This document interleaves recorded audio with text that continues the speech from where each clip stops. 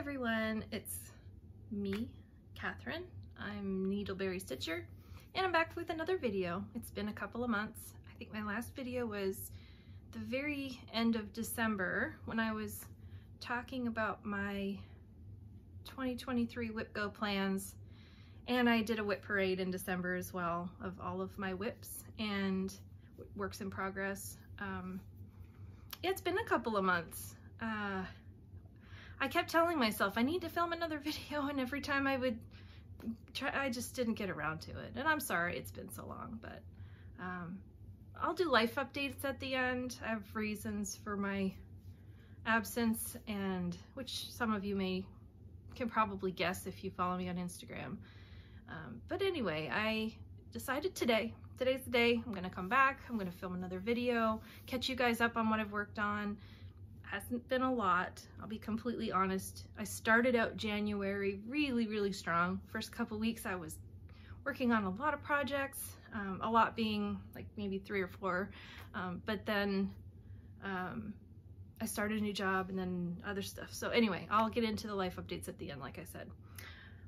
But what I'll do is I will show you what I have gotten done in the last couple of months. I'll start by saying, if you watched my last video when I talked about Whip Go, many of you were doubters, and you're like, I really don't think you'll be able to keep up with Whip Go this year. And I know that. I deep down really know, like, I know I'm not good at following rigid plans because that's what I do at work all day. So when I come home and I'm working on my projects and my hobbies, I'm not really not wanting to follow very rigid guidelines and rules, and I like having goals, but that's all they are though. They're goals. They're not requirements. They're not mandates. They're just for fun. And I think when I started out this year with Whip Go plans, I knew I wouldn't make it all the way through the year.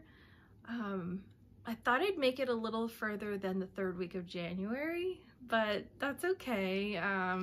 I at least got a couple of really good stitching weeks at the beginning of the year, and I feel like I made good progress on some of them, and I haven't stitched a lot since then. After about the 3rd week of January, things have kind of fizzled. I've picked up a couple of things, but not a lot of progress, but I want to show you what I have. So I don't remember if I showed you my start, and I'm not going back to look at my last videos to see what I showed you and what I didn't. What I'm gonna do is just show you what I think I've done since the last time I talked to you, and we'll just go with that. So getting into it, I had a new start. I may have showed you. I know I talked about it. It's Joan Elliott, and it's called Princess of the Snows. And I started this one with Amanda, Lucky Chance Stitcher, and this was a project I started to learn how to stitch in hand. And so I did start it stitching in hand. I did a little bit, and then I tried. Honestly, people, I tried. It just wasn't, either it's not the right time for me to learn how to stitch in hand, or I'm just really not good at it. It's gonna take practice, and it's gonna have to be when I'm in a super stitchy point where I actually have a lot of time and I have a lot of dedication. And right now, I don't. Where did I put it? Hold on. Oh.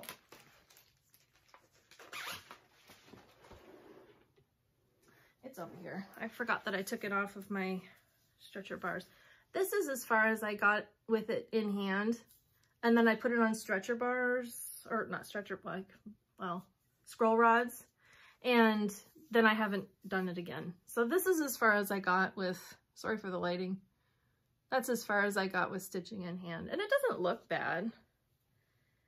I'm just not really very good at it. So anyway, this fabric is gorgeous. For the life of me, I can't remember what it is. I used to know. Something with ice. You guys probably remember. Let me see. I probably still have the tag. What was it called?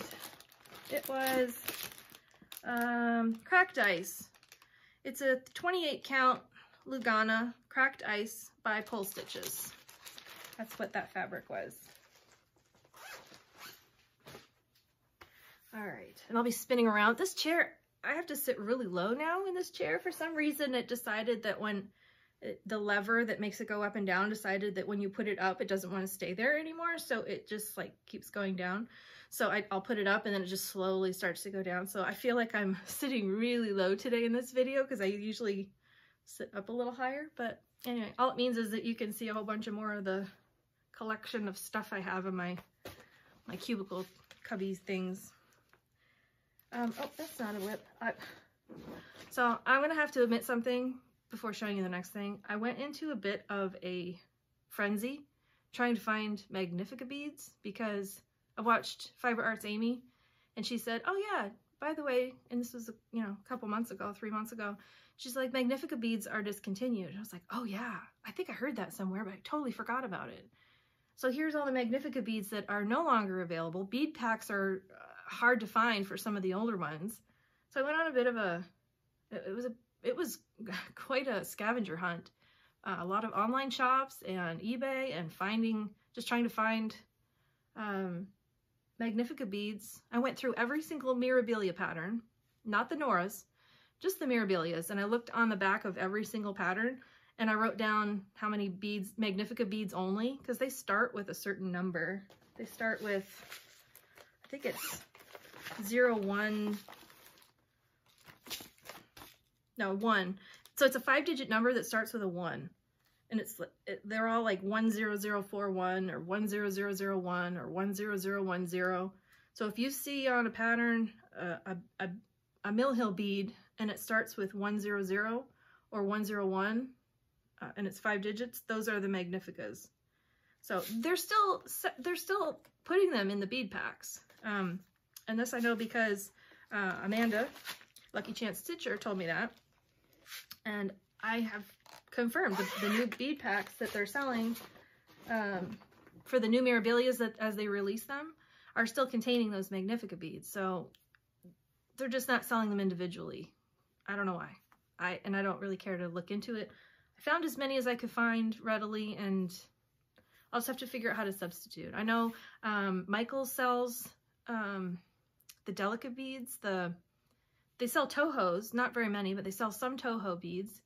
And they also sell the Miyuki beads, which are the delicas.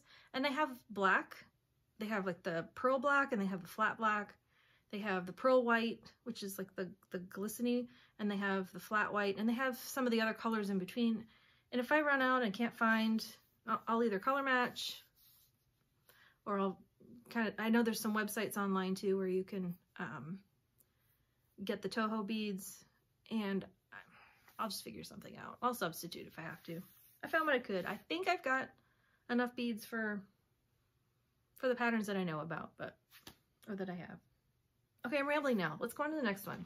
So another project I worked on in January, and this was part of the very beginning of January when I was actually cruising along with WhipGo.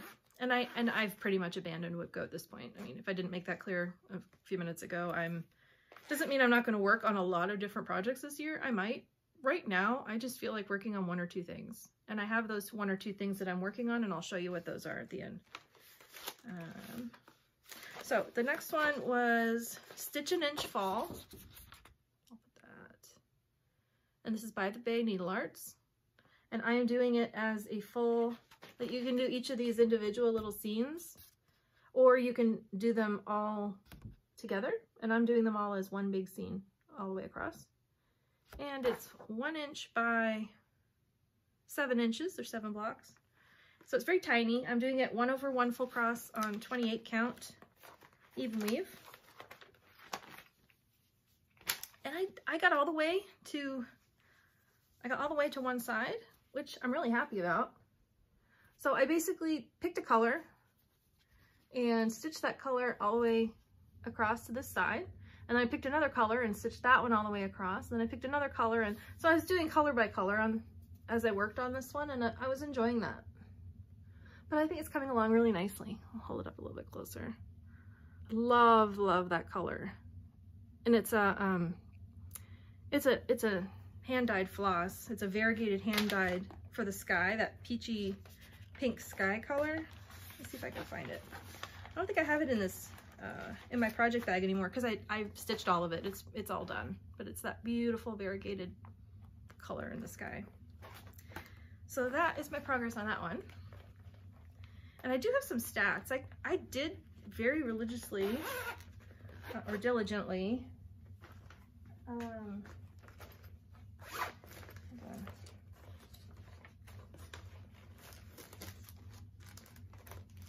What did I do with the pattern? Oh, I didn't put the pattern back in. I'm sorry. If I don't put stuff away, I won't be able to find it later. All right. Let me see if I can pull up my stats. I started using Brian Blitz Stitch's app called Cross Stitch Journal. And even now when I stitch, I'm still capturing, I use the timer feature, so I know what I stitched on and how long I stitched on it. So I'm still kind of keeping track of those metrics. I'm just not I'm just not stitching very much. But when I do stitch, I am looking at it. So let's see, what did I stitch in? I gotta remember how to get to the chart. Summary by year and how many days.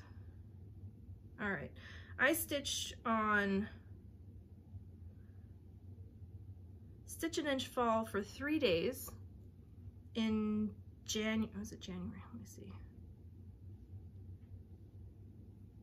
Yeah, I stitched on Stitch an Inch Fall. I did 3 days, 1,382 stitches for a total of 9.1 hours in January. So I think that was pretty good. The next one I pulled out, I was super excited about. Actually, before that, let me show you, I have to show you a different one that I worked on. So every month, which unfortunately, let me start over. So on the second day, calendar day of every month, I'm stitching with Mama Carmen 2 on Instagram.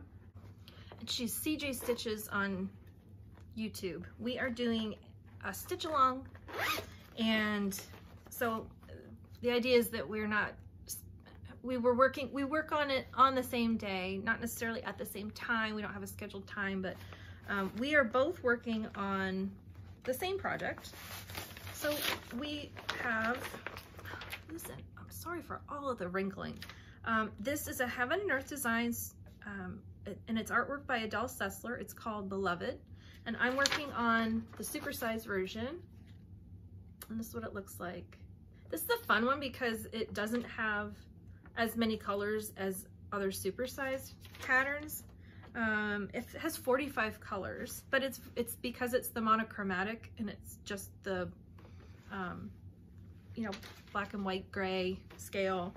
It just, I'm not saying that it's still not a whole lot of confetti, but it is kind of nice to have a few less colors to work with. So now this is a weird one that I did, and I actually don't even remember which way is up and which way is, oh, yes I do. I can tell by the threads, the way they're hanging.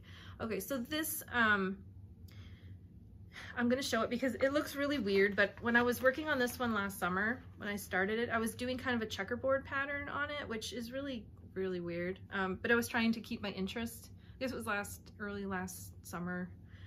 So I picked a block and then I would work 20 by 20 and did a checkerboard style. I'm doing it on 25 count Lugana.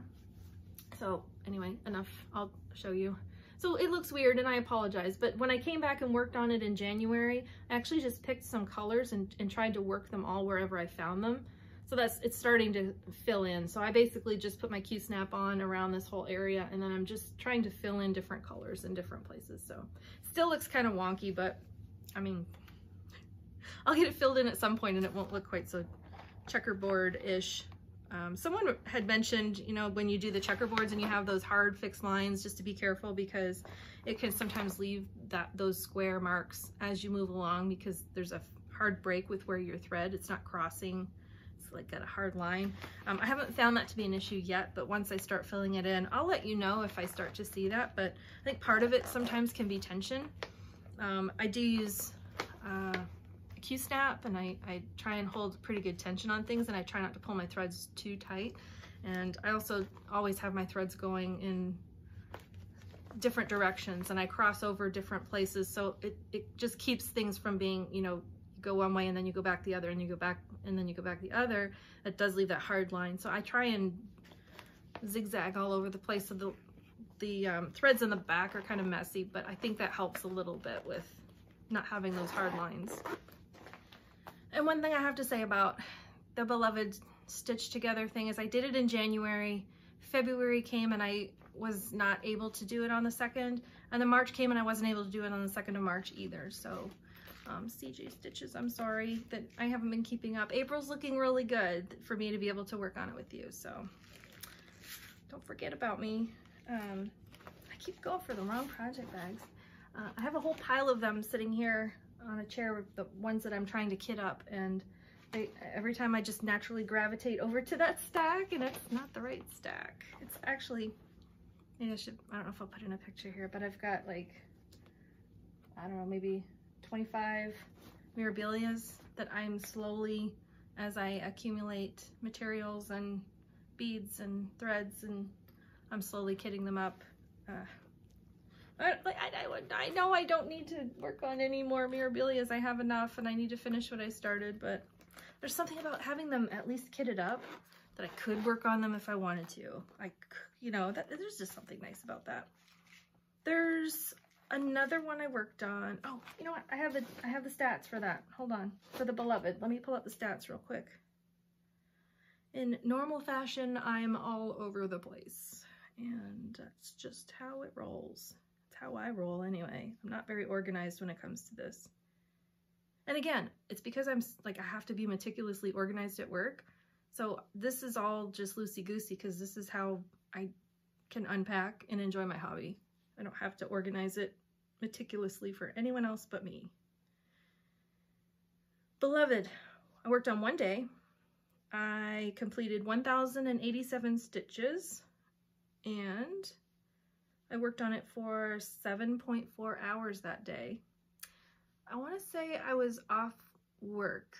I think the 2nd of January I was not working because I was in between jobs. I had 1 week off after I ended my last job at the end of December and started a new job in January. On January 9th I started a new job, so I had a week off there, which is why I got so much more stitching done.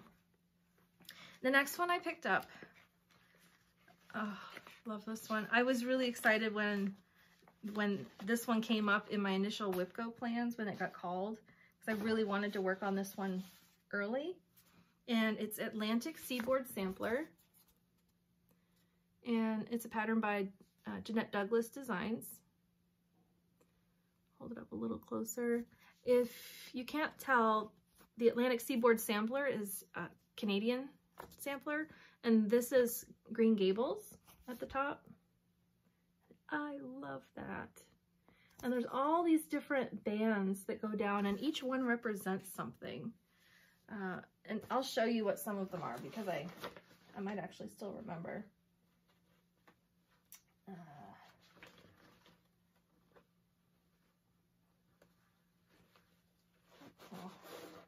I did a stupid thing and I put all my threads all wrapped up in my fabric. I don't know why I do that. It's gonna just take me a minute to, oh good. I think I can, okay, I can show you without messing up the threads, I think. All right, so I'm gonna show you how far I got. I'm really happy with how far I got on this one. All right, this is what I got done. So I got all of the house done, and the row, I'll see if I can find it, but so this band, oh no, my threads are falling out. I'm a mess, such a mess. Hold on.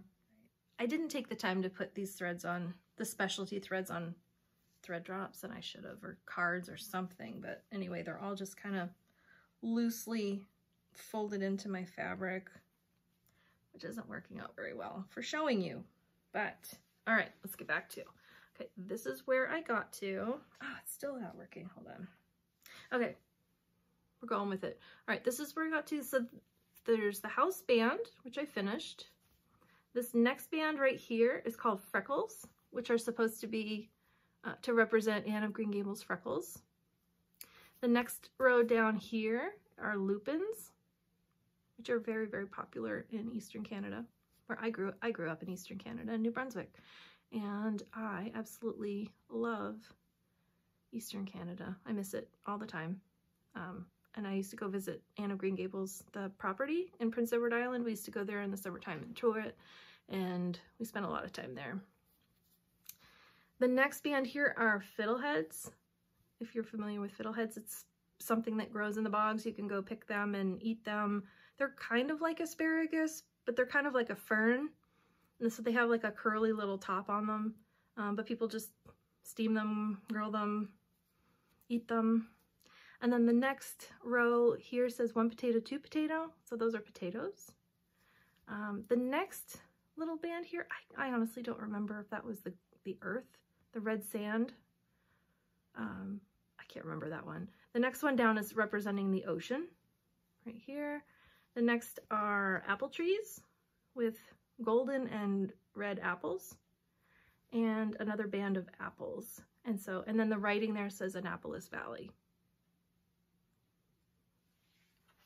So that's where I got to. I'm really happy with the progress on this. It's about 1/3 of the way done, and I think that's pretty good. If I pick it up and work on it,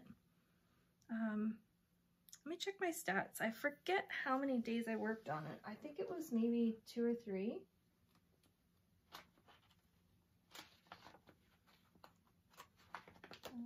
I put this away, and then, all right, let me check my stats. How long did I work on that?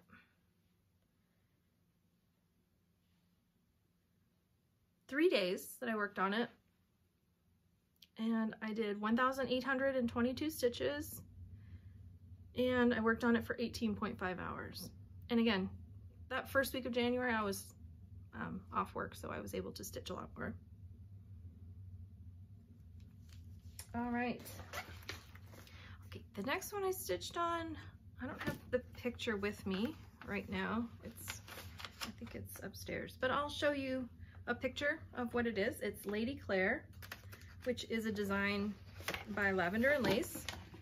I don't think I can actually unroll this right now. It's on my Millennium frame. That's like that. Yeah, it's a Millennium frame.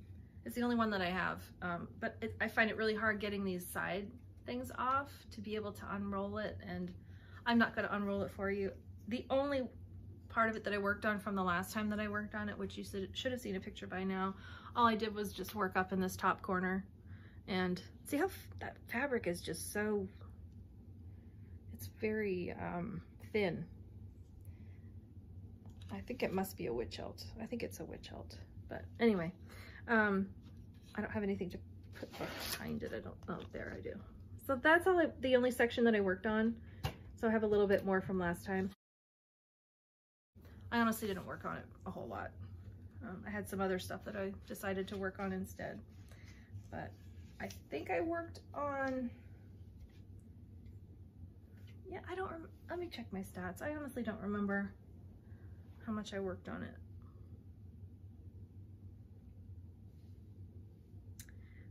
Three days I worked on it. I only got 486 stitches. So I think this must have been when I first started my new job.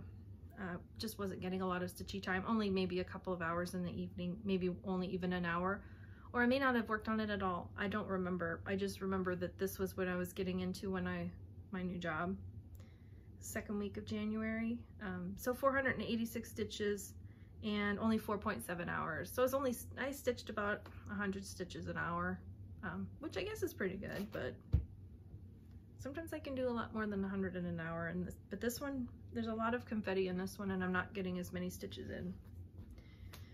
The next one I picked up is, and it's one of my favorites, and it's one that I had as a goal last year. It's my Beauty and the Beast, which is a Tilton Crafts pattern.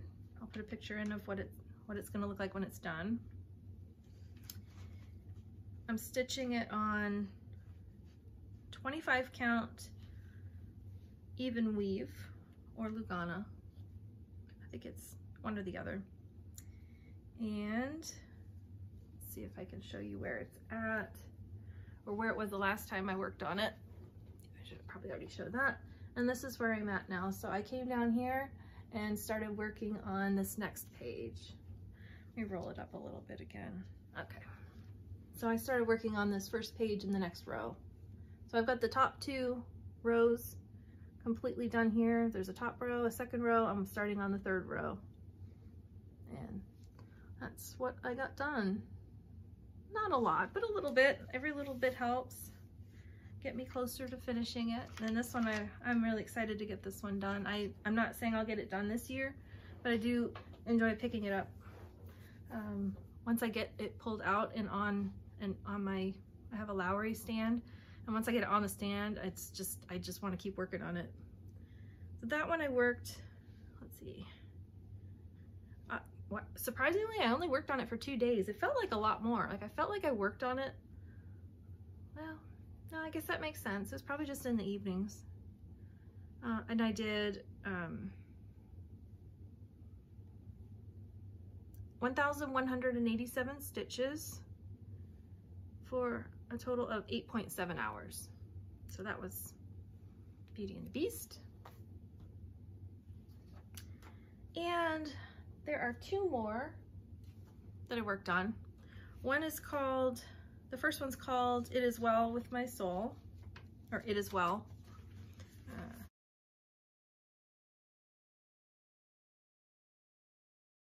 So It Is Well. Do I have, I'll put the picture up here on the screen of what it looks like. I had very little started on it. It was something that I had started. So if you watched my Whip Parade at the end of 2022, it did have it in there, but I only had like a couple of letters done. It wasn't really very much. So, and this is where I got to. I'll hold this up like that. So that's where I got to. Starting to make some good progress on it. There's only 3 colors in it, which makes it really easy to work on. They're variegated colors, so it gives it a little bit of, that variegation makes it look like there's more colors, but yeah. I think the only other one, the last one that I worked on, is also one that I've showed you before. I started it last year. It's a Stony Creek design. And I'll put a picture in of what it looks like. It's called Red's Resting Place. I'll put a picture of what it looked like the last time that I showed you.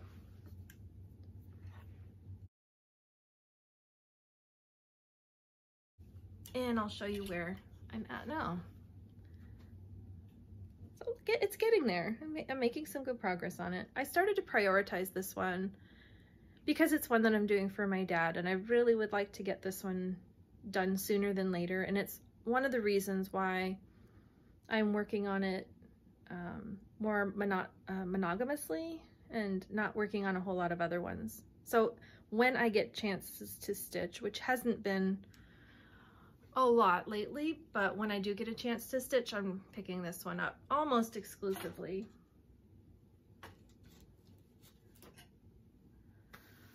So that's pretty much where it's at. I did work on one other project. It was something that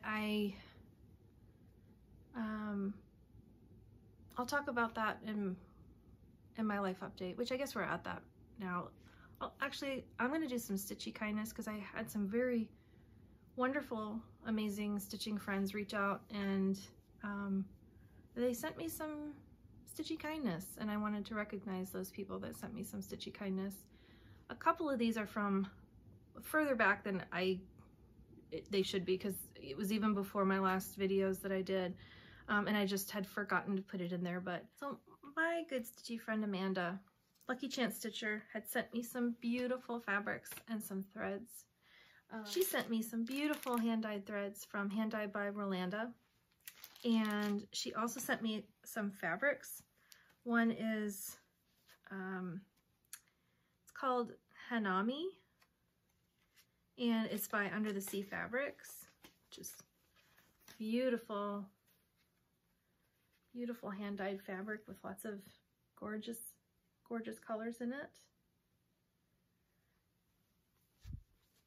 And she sent these at Christmas time, so thank you, Amanda. It was very sweet of you to send them. And she also sent me this one called Mermaid Mules by Fiberlicious. Just gorgeous. Look at the, I mean, it's called Mermaid for a reason. It's even got some greens, and it's got some darker blues. Down here it's got some, oh, it's absolutely beautiful. So thank you very much, Amanda. Very, very sweet of you to send those. Really appreciate your friendship. And let's see, I had another gift,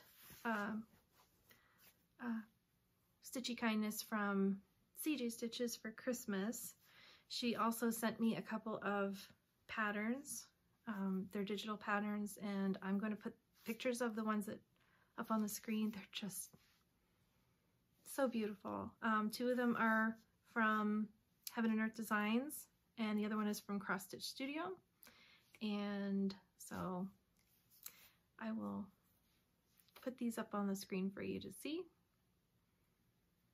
And thank you so much, CJ Stitches, Mama Carmen too.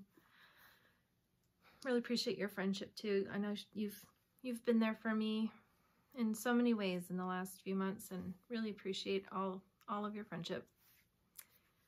I had some Stitchy Kindness from one of you viewers who won one of my giveaways a few months ago, the Santa Stamp Dimensions kit.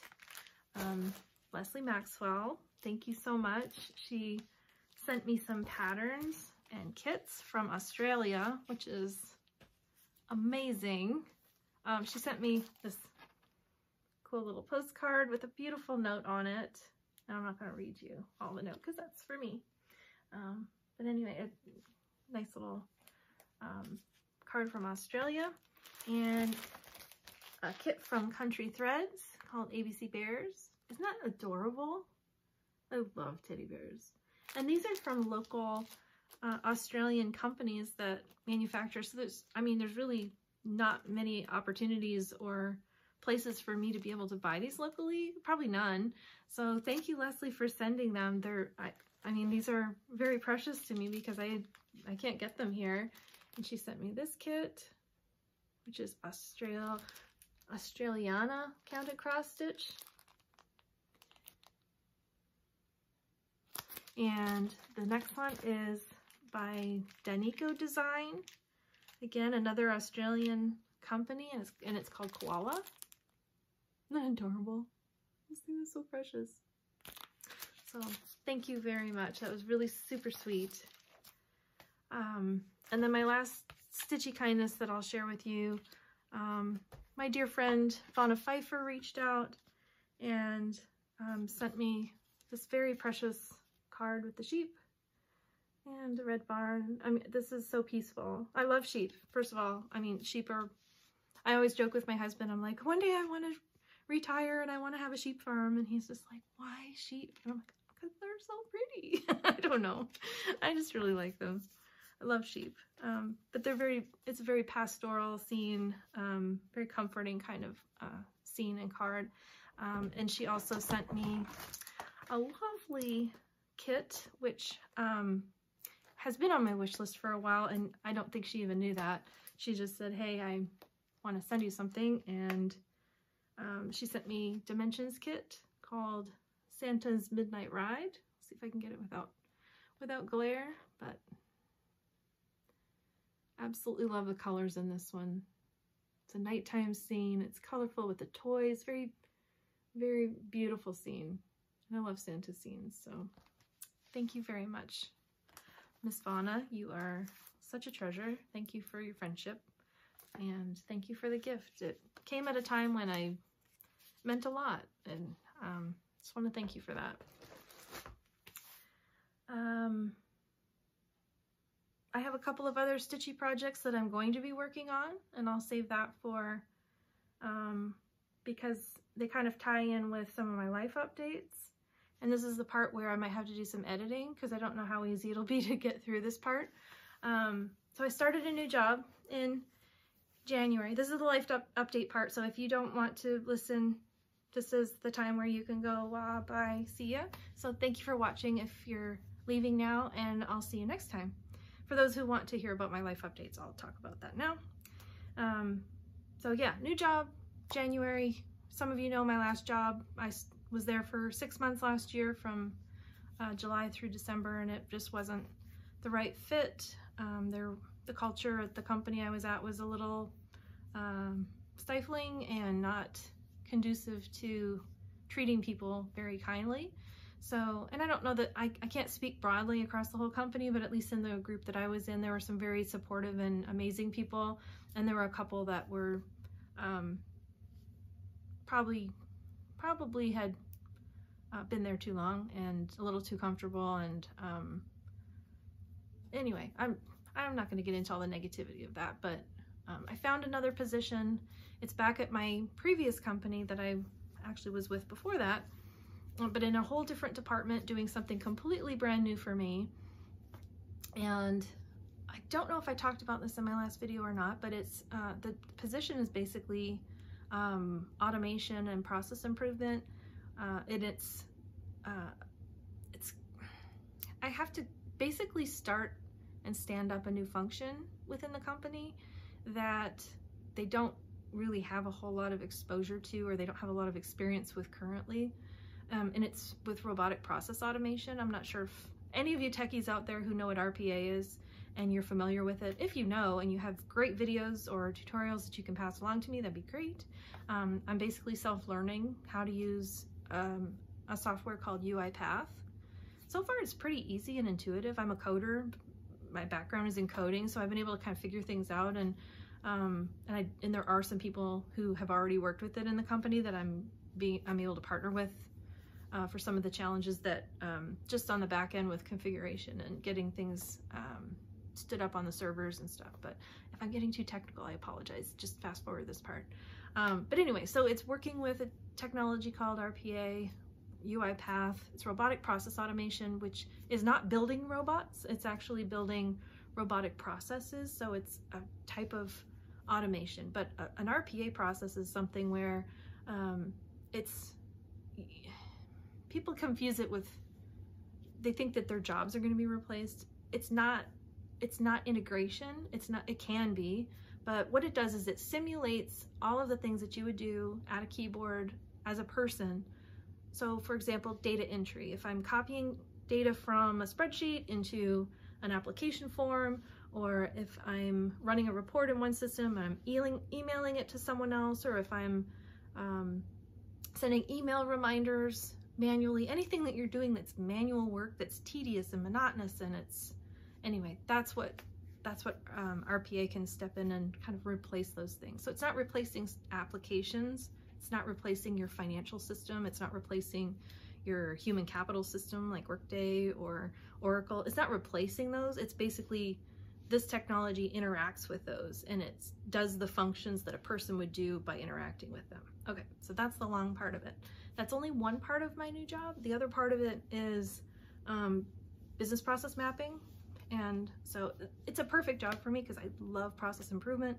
I love working with people and mapping out, here's all the steps in what you do, here's how we can make it easier, here's how we can automate certain parts of it, and here's how we can eliminate some of the steps that maybe you don't need to do anymore. So that's my new job.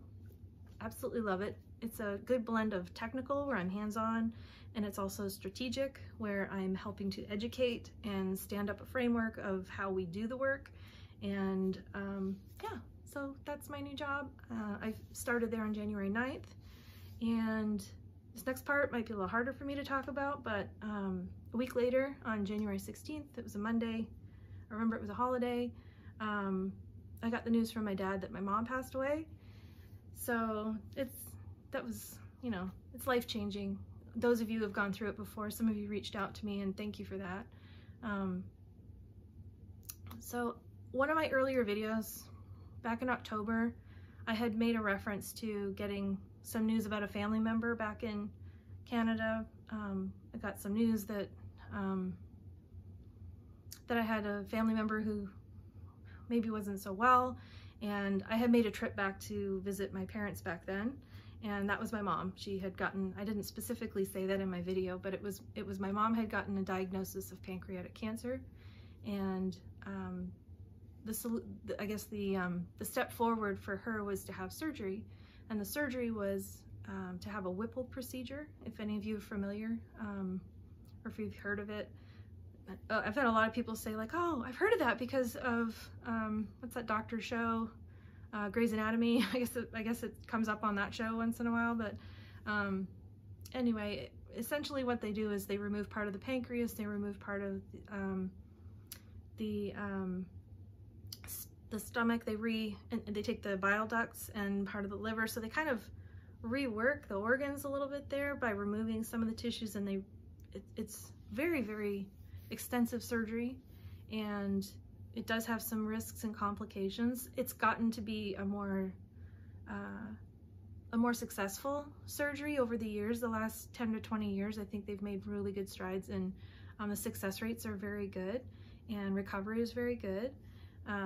So anyway, the news was that she was going to be scheduled for that surgery. So the surgery was for almost right away in the end of November, or I think they had to postpone it once, and it was going to be in early December. So my brother and I both flew up at the end of October, and is it October, November? It's all getting really hazy now. I think it might have been in November, probably early November. We both flew up there, had a good family visit with my parents, and the reality of it hadn't really set in, because at that point we were very hopeful and optimistic. I actually got to go to one of the visits with my mom's surgeon, her oncologist surgeon who was going to be doing the surgery. So everything at that point was framed very positively, but also, you know, not cherry coating anything either. It's like, yeah, there are risks, and yes, this is a very serious thing, and it's a long road of recovering after, and all the things. So I FaceTimed my parents. I've always FaceTimed my parents, but every call after that, and it was every night, I call my parents every night on FaceTime, and so every night's call became a little bit more important to me, and I just made the most of all of those calls that I had with them up until the surgery in December. So December came, my mom went to the hospital. I remember the night before having a really good call and having a really good cry afterward, because, you know, anytime someone's going into a serious surgery, you never know. You just don't know. So the next morning I called my dad, and it was about 4 hours into the surgery of when she was supposed to have it, and my dad picked up the phone, and he was at the hospital, and I said, how's everything going? And he was like, well, it's been delayed. We've been waiting a little while. And I said, oh, okay. He said, yeah, your mom's right here. You can talk to her. So I got to talk to her, which was awesome. She's like, yeah, I got here at 6 in the morning, and they just keep delaying and delaying. She was all hooked up. She was ready to go. She had her IEP in. She was all prepped for surgery and just ready to go in. And after I got off the call with them, about half an hour later, my dad called and said, well, they're sending us home. I said, what do you mean they're sending you home? She was like ready to wheel in. She was like in gown. She was like prepped, like they're ready to go. And he said, well, it turns out they didn't have enough ICU beds, and this surgery requires afterward 3 to 4 days in intensive care in the ICU unit for recovery, because it's that kind of surgery. And so he said, yeah, they didn't have enough ICU beds afterward, and thinking they didn't know that before she got there in the morning. But anyway, who knows? There could have been something tragic that happened, that they needed the beds. So anyway, they sent her home, and they rescheduled it, and they rescheduled the surgery for January 11th. So it was a month later. And so in a way, I was grateful. It was shocking at first that a surgery just gets rescheduled like that, but the only thing I'm going to say about that is Canadian healthcare. Those of you who live in Canada, you know, my parents have struggled with getting appointments, and it's just struggle, right? Like, yeah, you don't have to pay a lot for at the point of service, but you're paying for it in your taxes, and then I'm saying more than I was going to. Okay, I'm saying more than I was going to. And you wait a long time. You can wait and be on lists for months for things that you could, in the United States, you would have scheduled within weeks, and in Canada you can wait months. Okay, I'm done. I promise I'm done on the healthcare part. Okay. So, but in a way I was a little bit grateful because I got the holidays with my mom. I got the holidays and I had New Year's, Christmas. I think she was a little bit stressed because she just wanted to get it over with, like that. And that's the thing. She just wanted to get it over with. And I didn't blame her for that. She kind of felt like she was putting her life on hold for everything. But she never complained, not once. She had some discomfort. She had some issues. So within that time, they also were able to do a little bit more testing. They did some biopsies through a scope. They did some cameras where they could try and scope and see what was going on. And they knew that there was definitely some inflation. Inflammation. We have inflation in a whole different way. Inflammation, and I know this is really long, but this is my story. So if you don't want to watch, just, you don't have to, but this is my story. And I kind of want to document it while it's fresh too, because if I come back and look at this later, you lose details over time, and I don't want to lose some of these details. But anyway, they knew there was some inflammation, and they also knew with her blood work that the tumor markers were elevated, and they were definitely above the numbers they would expect for normal. But they had gone up or doubled since September, the last time she'd had blood work done before the actual official diagnosis in October. So all that to say that everything was still pointing to, yeah, there's cancer there. So they still were feeling like, yes, we do need to move forward with the surgery. And so then January came, and I had the holidays, and I had my daily calls with my mom, and we continued to share.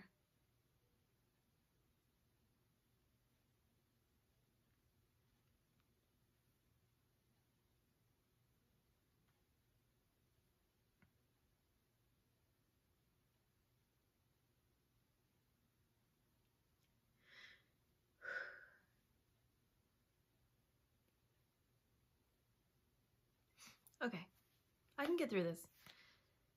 So my mom had her surgery on January 11th, and she got the surgery. My dad called me. He's like, everything went well. She's okay.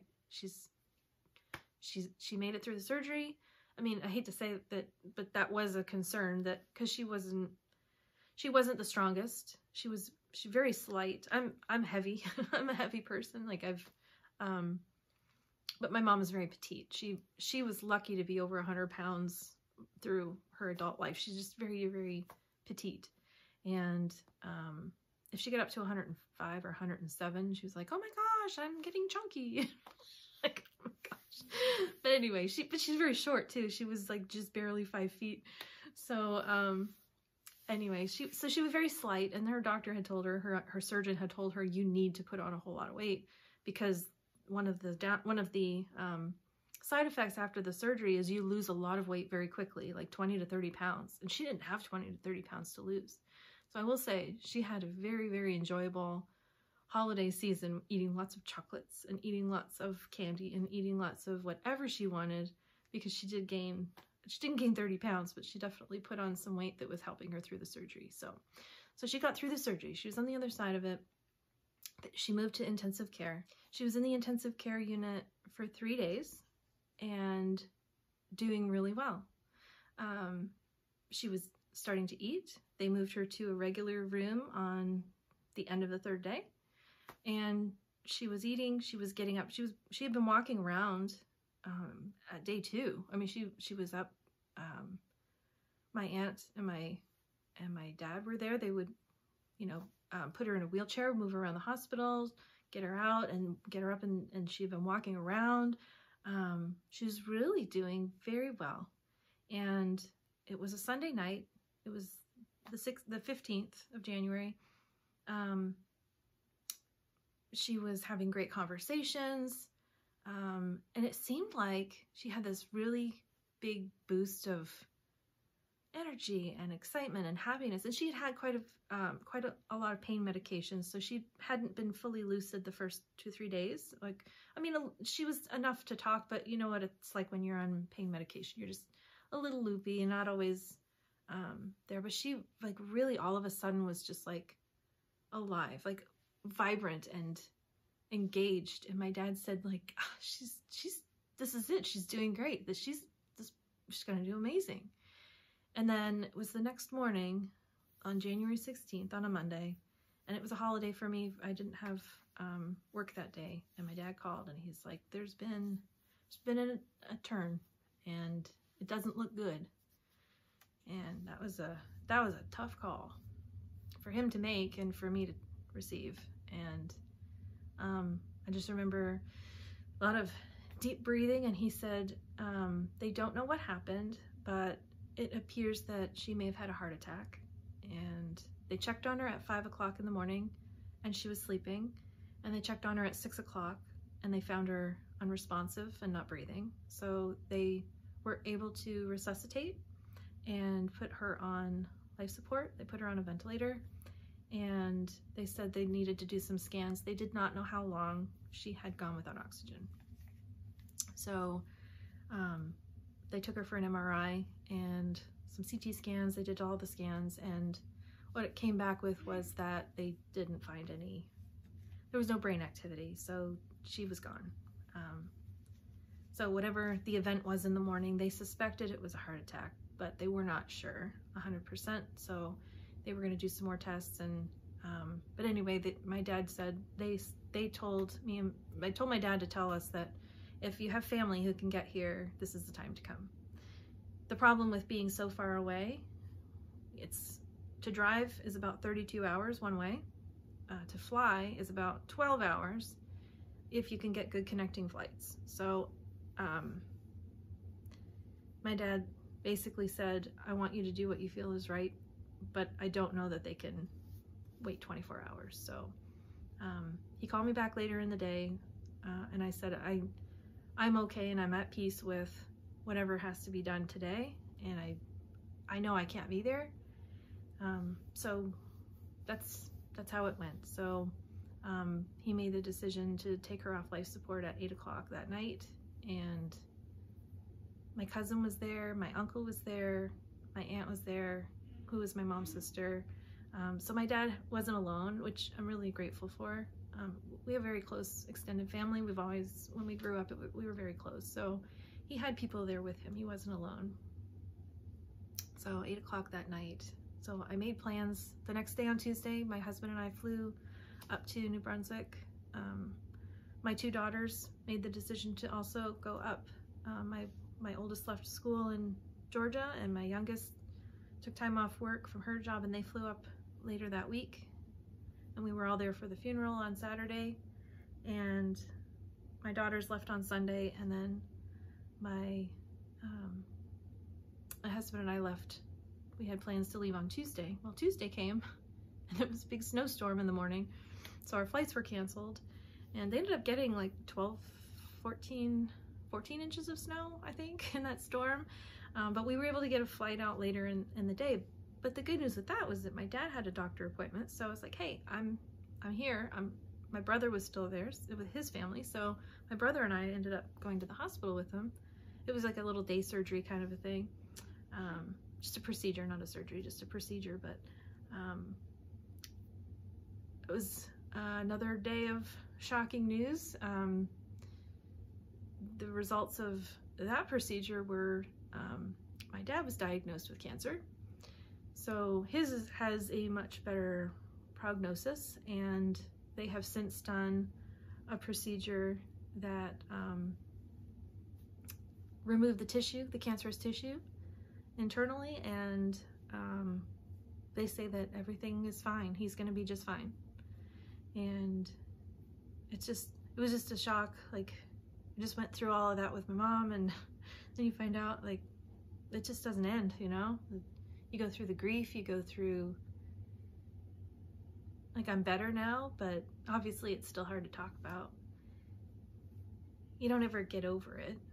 You don't ever truly stop thinking about your parent when you lose them. You just kind of, you cope every day. Every day you have distractions, right? I feel worse for my dad because they had lived in an apartment near the hospital, and so he's living there, and like he doesn't have her with him. He's great though, like he's the strongest person. My dad actually conducted the funeral. He sang at the funeral, and he did the sermon at the funeral. He's just a strong man. So he yeah, he's doing okay, and I'm doing okay. It's tough, you know.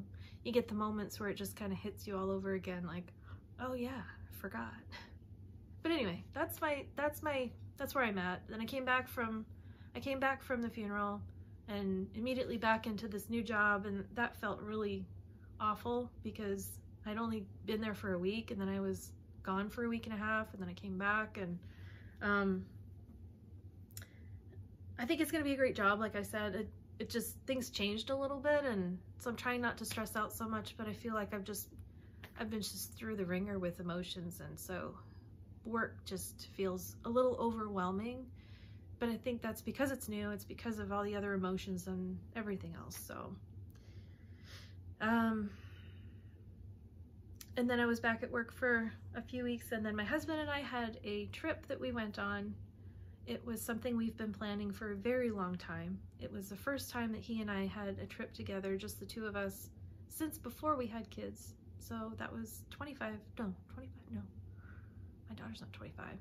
1999 was the year we got married, and that was also the last year that we took a trip together, just the two of us. So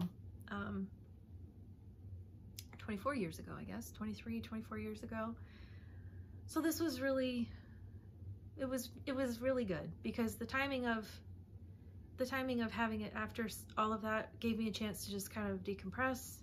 And we ended up going to Hawaii. We went to Maui, just the two of us. It was beautiful. We went during whale season, so we got to see whales all the time. We went on the water on a couple of boat rides, and we went snorkeling one day, and that was super fun. We saw whales going to and from the snorkel sites, and we could even see them from the little lanai balcony from the condo that we stayed at. We could see them, and I had some binoculars, so I was able to, so that was really fun. I'd never imagined that we would have such a fun trip. It was dreamy, and it was tropical, and it was, if you've been, you know, we went to Maui, and if you haven't been before, I highly recommend it if you can. You really do just let everything go. You walk on the beach. It's the smells and the sounds and the birds and the flowers and the tropics, and it was really, really nice. We were celebrating 25 years together. It was almost exactly 25 years since we met, and almost exactly 24 years since we got married. So it was our 24th wedding anniversary that we celebrated, but celebrating 25 years together. So that was our trip. We really enjoyed it. Missed the kids. It was our first trip without them, and you know, there were times where we were like, oh, it's so weird just the two of us without the kids with us, but they're grown. They're in their 20s now, and I know they have their lives, and they've kind of launched, and they have their own things going on. And it's not to say we'll never have another family vacation again, but it was a little different. There were times where we were like, oh, I wish the kids were here, but it's okay. It was really good. But I want to talk a little bit about the two projects that both of them were projects that my mom started and had been working on. They're cross stitch. She's also a needlework person, and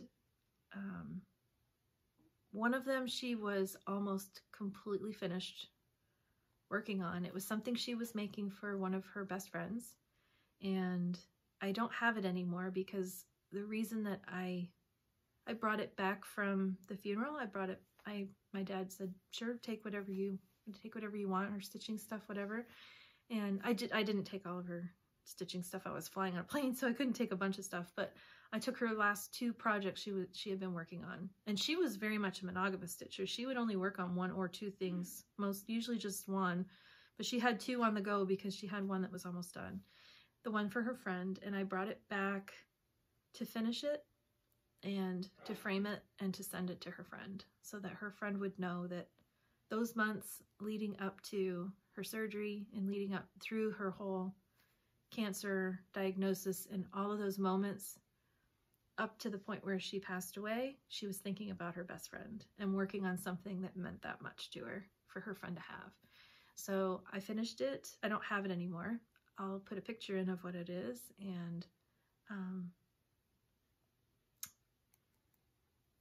it was a little challenging to finish. The only thing left were some of the letterings up at the very top in the word friendship. Everything else was done. So she was almost done. So I framed it, I sent it to her friend, and her friend wrote back, and I mean, obviously it meant a lot. So I was glad that I did that. The other piece that I brought back, her other one that she had been working on, she'd been working on it for probably a couple of years on and off. It was when I got her hooked on Mirabilis a little bit. And she, maybe not hooked on specifically Mirabilis, but she was hooked on Nora Corbett. And there were a couple of Mirabilis that she was wanting to do. One was the garden series, Summer in My Garden, Autumn in My Garden, Winter in My Garden. So she actually had the pattern ready to go. It's called the Summer in My Garden. This is the one that she was going to do next, but never started. And the one that she did start was, if I can find it here, it's Nora Corbett, and it's Poppy. This is the one that she had started. We actually saw it together at a cross stitch store, completed and finished on a wall, and she saw it and her jaw dropped and she's like, oh, that's beautiful. And so I sneakily, while she wasn't paying attention, I went and I picked it up, and I picked up some fabric and I took it and bought it for her. So on that trip home, it was up in New Brunswick. It was at a cross stitch store in Moncton, New Brunswick called Because You Count, and it's closed. It's not open anymore. But there's another one now that's called Stitch Bug. I think it's called Stitch Bug. I haven't had a chance to go there yet, but I hope on a future trip up to New Brunswick, I do hope to go there. But anyway, I bought the stuff for her, and at the end of that trip, I gave it to her, and she was like, how did you get that? We've been together the whole time. And anyway, she didn't know that I snuck away while she was looking around the store. But this will be the next one. I'm going to finish it for her. She always used to talk to me. She's like, I've never done anything with beads before. How am I going to do the beads? You're going to have to show me how to do the beading. And I said, when you get to the point where you're doing beading, you let me know. And I'll help you with the beading. So I'll be honest, this is the first time that I've actually taken it out and looked at it. So if I have to edit a little bit here, you'll know why. So it's in the Q-snap, and I'm going to take it out of the Q-snap, and I'll show you how much she got done on it.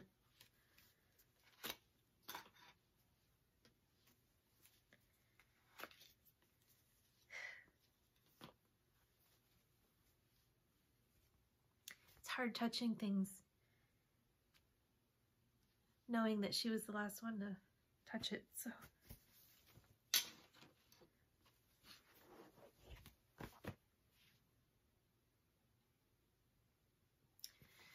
and this is where she got to on it. She got a lot of the dress done. She got her hair done.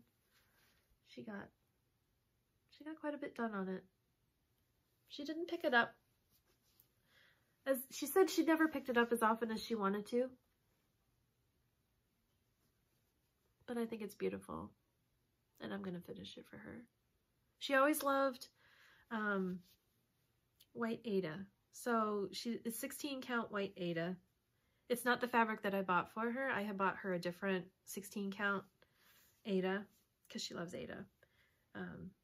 So when it came down to finally doing it, she's just like, I hope you don't mind, but I'm gonna use the white Ada. I really like the white Ada. And I said, you just use whatever you want. Like, you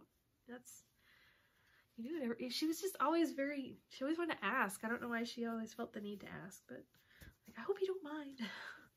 No, Mom, I don't mind. So anyway, this is on my list to work on after I finish the piece for my dad. Obviously, I want to finish the piece for my dad because I want him to have it. He requested it. He said he wanted a red truck.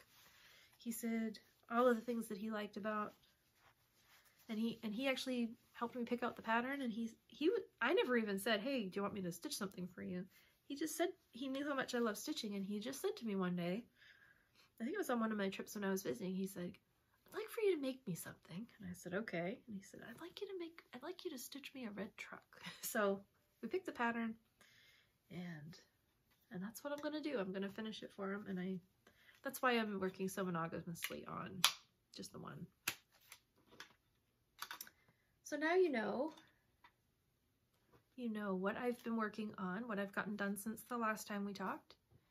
You know the things that have happened in that time and why I haven't been stitching very much. And I hope to start stitching more now that I'm back through all of these things and back from the trip that we had. And we just got back actually last Tuesday, so it hasn't really been that long since I've been home, but I had to jump back into work and things were a little crazy there. But I hope going forward that I'll be able to get some more stitching done and get into a routine, get into just need a little bit of normal for a while. I just hope it is. Just a little bit of routine and not craziness. Just need some, yeah, you know, some of you know, others can imagine. I'm really looking forward to Stitch North. I have been really bad about actually going forward with making my plans, my travel plans. So that's something on my list of things to do in the next week or so, is to finally get my travel arrangements figured out.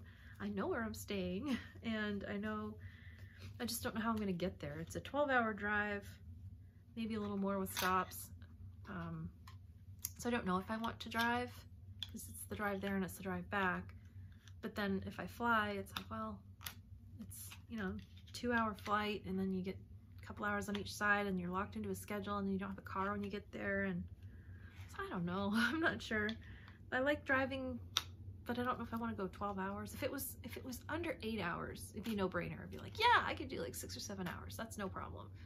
When it gets up to be like 12, that's kind of like, it's a lot when you're going on like a Thursday and then coming back on like a Sunday or Monday. It just might be too much to try and fit that in. So I'll have to figure that out.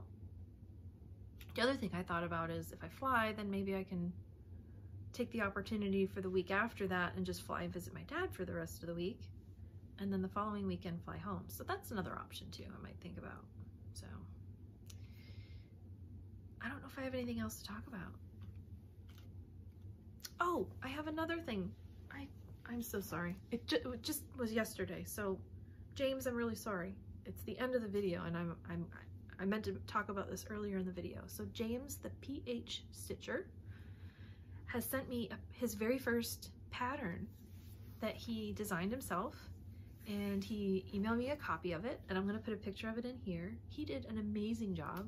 It's a fantastic pattern, and I'm going to put it on my to-do list. I'm going to put it on my future starts list. I think it's adorable. So James, great job on your pattern. Thank you so much for sending it to me, and I'm looking forward to seeing more of your designs. I hope you have plans to do more.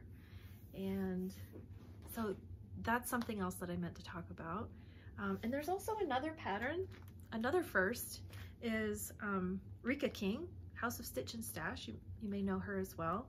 She had the release of her first pattern, and she put a post out on Instagram. I think that's how I connected with her. And she said, I have my first pattern ready for pre-sale if anyone wants to buy it. And I saw it and I was like, yeah, I really like that. It's kind of a sampler style, which is not usually what I typically go for.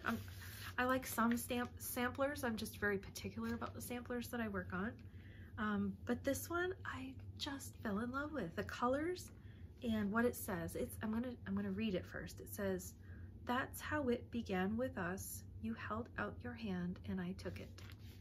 It does.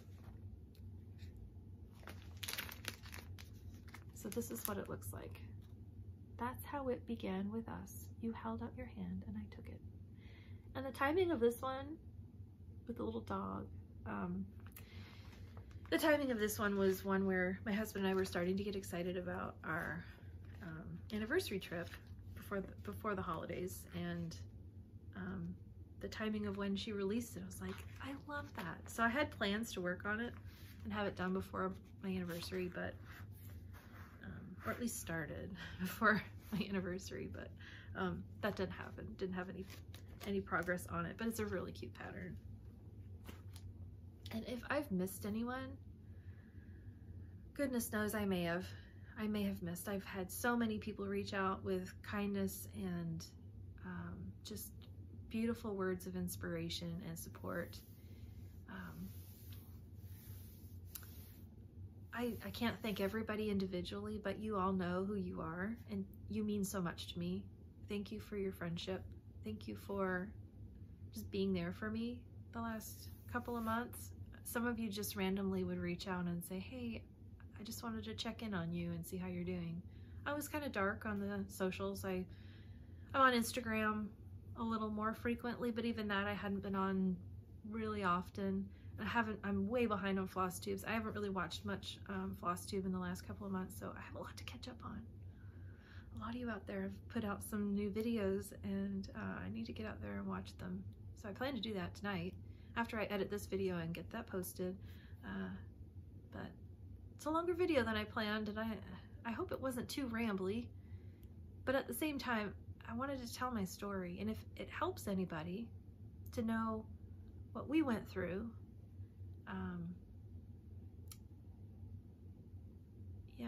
then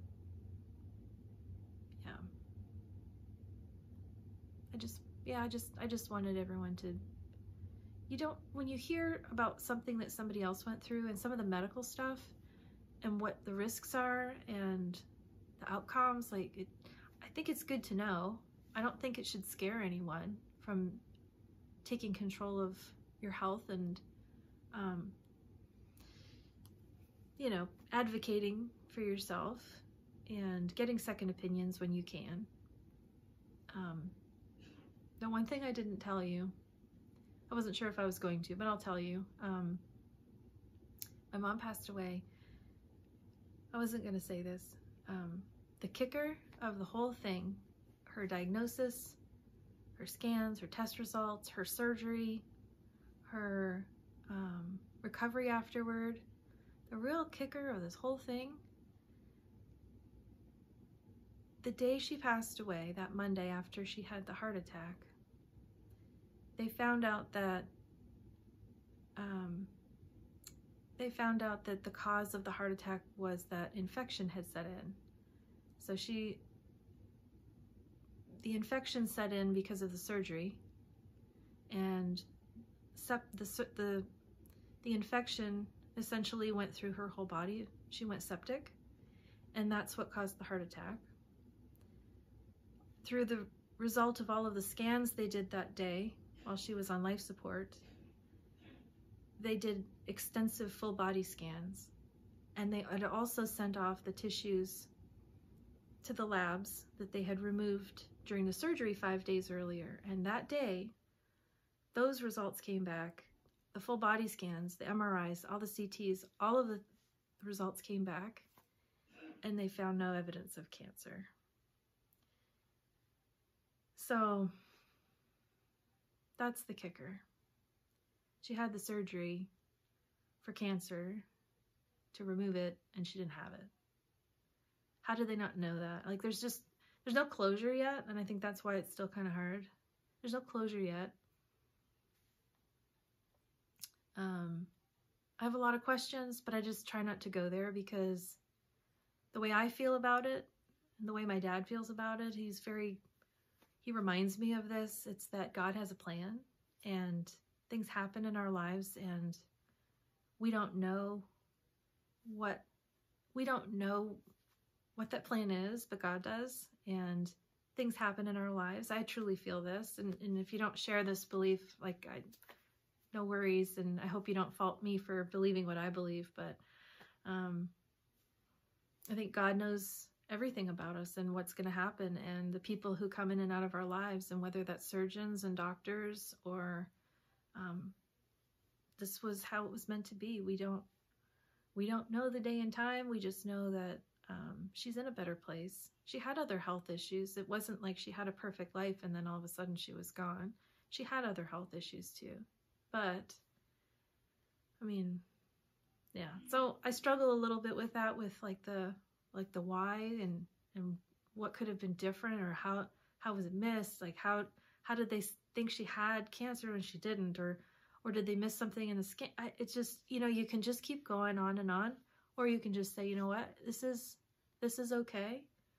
I believe that she's in heaven. I think she's with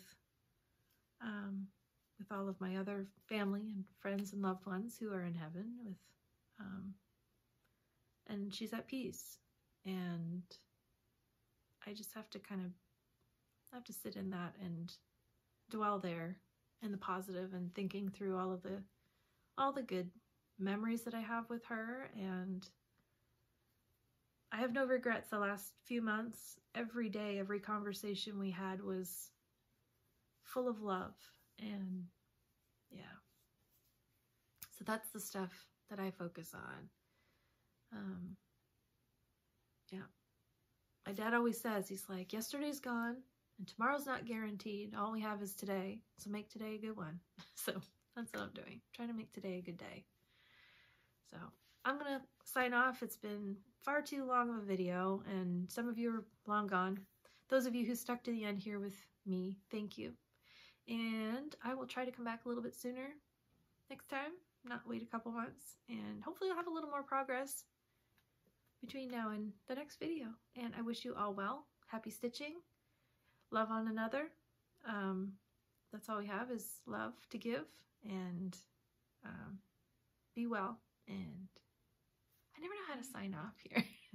So goodbye.